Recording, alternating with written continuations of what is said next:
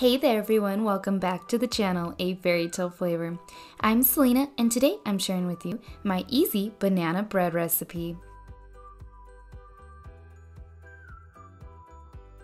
In a large mixing bowl, I have half a cup of softened unsalted butter and going to add in half a cup of granulated sugar and going to cream together. Now in a medium mixing bowl, I have 3 ripe bananas, and using a fork, I'm going to mash them up until they reach the consistency of chunky applesauce. Then add to the batter along with 2 room temperature eggs and mix until blended.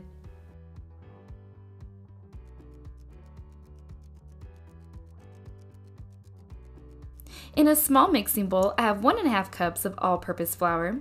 I'm going to add in 1 teaspoon of baking soda, half a teaspoon of salt, and half a teaspoon of cinnamon and mix together.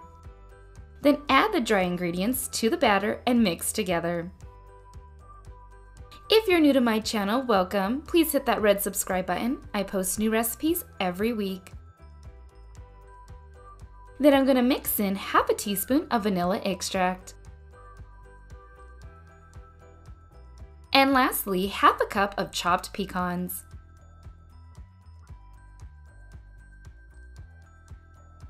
Now pour the batter into your prepared loaf pan and smooth it out.